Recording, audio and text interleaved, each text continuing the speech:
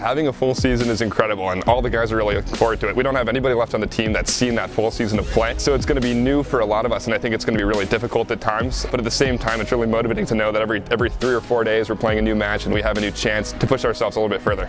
Last year, some of the sophomores that hadn't even seen college matches before got to make it all the way to the NCAA tournament. So from that, we got to see what the top level looks like, what the team atmosphere is like, and now we can bring that back in as juniors to every match we play, whether it's MIT or whether we have our season opener against Boston College. We're going to try and be the louder team and the more energetic team, and I think that can get us a lot of wins this year.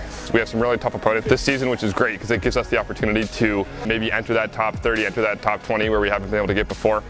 And we have such a strong freshman class and sophomore class this year that we have younger guys that are fighting to be in the middle of the lineup, the top of the lineup, which is super exciting, and it's motivating for the older guys to keep their spots too. We've got an incredible #1 singles, and I promise you that at #6 we'll have somebody that can compete with that #1 every day of the week in practice. So if we can get as many points as we can throughout the lineup, we're going to have a really good shot this year at making it just as far, if not further, than last year. It's important to our team that we don't count success as far as wins and losses, but as far as are we leaving everything on the court?